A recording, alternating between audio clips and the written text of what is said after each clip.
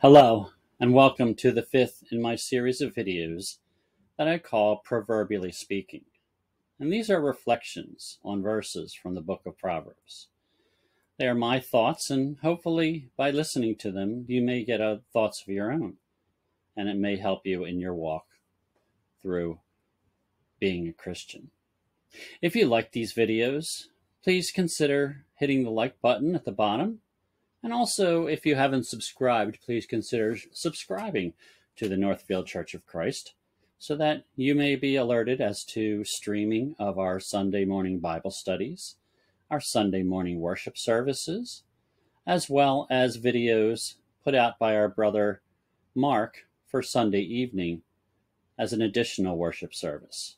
All these are available on our YouTube page.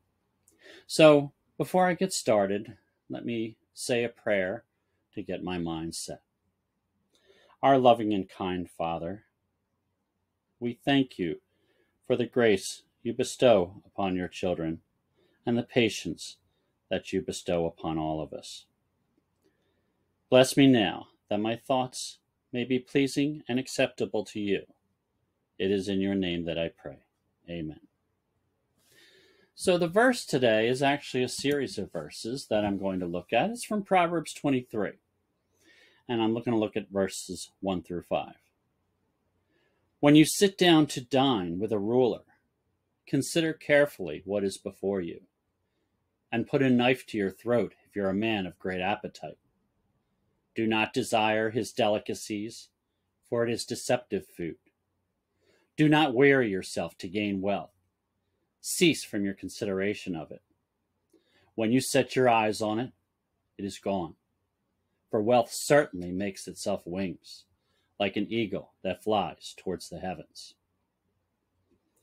So the message here is not one that I really need to cover for you, since I'm sure you've heard it before as a Christian, and it's the temptations of wealth and power, and how those things can take us away from God. However, what really struck me here in these verses was that line, and put a knife to your throat if you're a man of great appetite. How striking is that?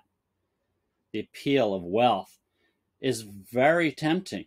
And though we've heard this message, I'm sure all of us have been tempted by that. And it's hard not to be tempted. We have a great appetite for wealth in this material world. So Solomon's message here that we should be putting a knife to our throat gives us a sharp pain of reality.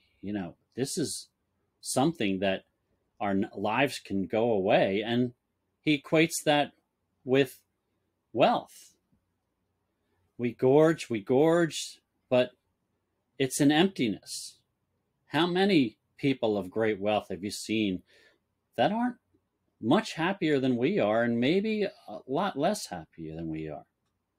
So that wealth can fly away, just like our lives can fly away. And that's what struck me. And I thought that's a good way to keep us strong in thinking and realizing how wealth can be something that we need to avoid.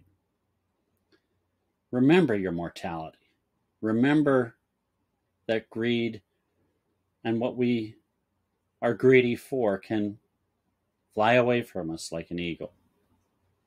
So those are my thoughts today. I hope they brought some reflections to you in this idea. Thank you for watching this video.